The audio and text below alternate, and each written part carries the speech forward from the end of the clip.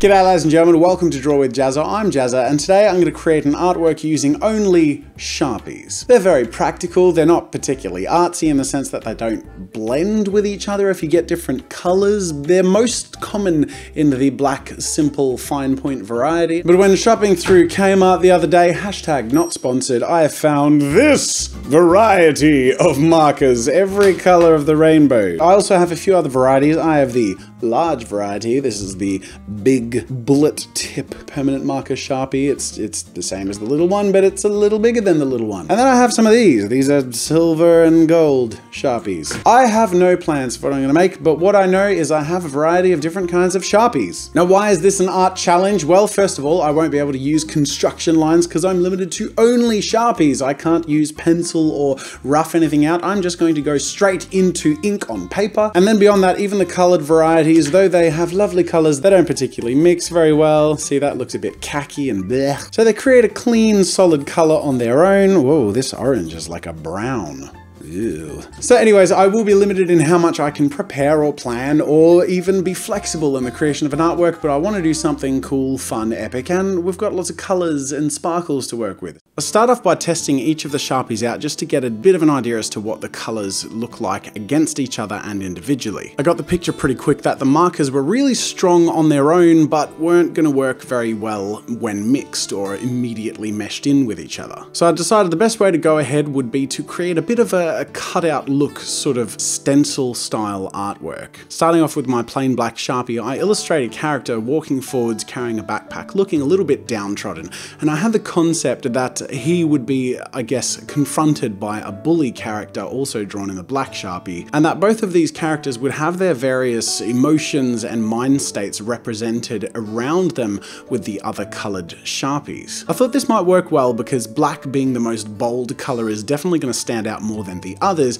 and I didn't want to overstate the others by surrounding them or outlining them in black or using other colors. But because the colors were so strong individually, I thought if they represented something, it could be really cool. I used my thick black Sharpie to go around the silhouettes of both characters just to make sure that they had a really nice solid outline, and then I moved on to some figurative figures in color to represent the emotions of these characters surrounding them. I drew a version of the bullied kid in a red Sharpie to sort of represent the anger or perhaps the being on the edge of lashing back, and then with a noble purple sort of color, I drew the character sort of holding back and standing up for himself, but in a controlled and self-respecting way. And then last but not least, in the strong blue, I drew a cowering, shaking, terrified version of the character. I started to be quite surprised, I think, by how effective I thought the emotional tone of the piece was working. I thought the colors really represented the emotions of the characters really well.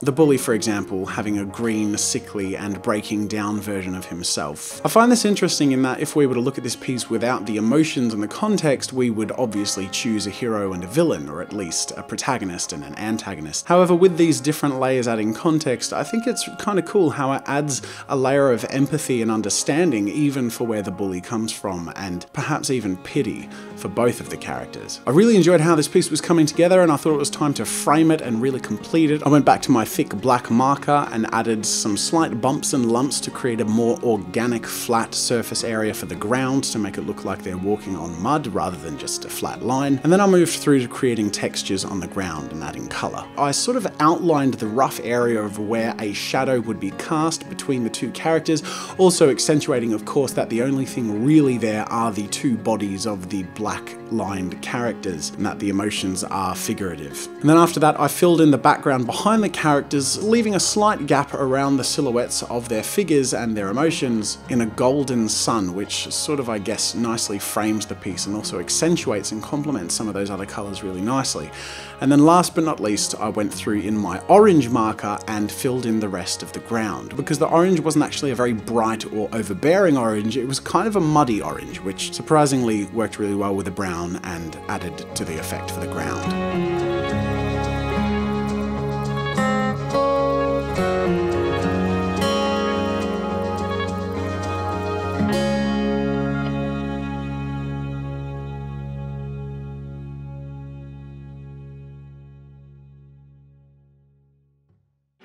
So there you have it, ladies and gentlemen. This is the result of my Sharpie marker challenge. I didn't get a chance to use the metallic ones, the silver and the gold, but to be honest, I felt like they would look a bit out of place, and they don't actually really show up well on camera unless you're able to sort of move them and you can see the light reflecting on it, so it would have just looked a little bit dull. So I stuck with the really bold colors and the black markers, and I'm really happy with how this has turned out. I actually sort of didn't know what direction the piece would go in until I started playing, but I didn't want to do something typical with the colors. I wanted to try and tell a story with the colors and the markers in a way that is accentuated by the limitation of the colors and the flatness of the markers. I'm going to call this piece Under the Surface, and it's pretty self-explanatory. I guess it's about a confrontation between two characters, and it shows what's going on behind their actions or who they are. And I don't know, I thought it was kind of fun, and it turned out a little more sentimental, I guess, than I expected a piece with Sharpies in a challenge to turn out. But I think it's kind of cool, and I hope you enjoyed this video and the result of this challenge. If you enjoyed this video, you'd love my liquid paper art challenge where I use nothing but whiteout to create a piece of art. I'll link to that in the card and the video. Otherwise, thank you so much for watching. Make sure to like this video if you thought I did an alright job, and make sure to subscribe if you're new to Draw with Jazza. We do 3 videos a week, loads of art challenges, competitions, occasional tutorials, and loads of other stuff. Thanks for watching, ladies and gentlemen, and until next time, I'll see you later. Make sure to subscribe to my channel to see more of my videos, and while you're at it, check out my shop where I sell ebooks, brushes, photo references, video courses, and more.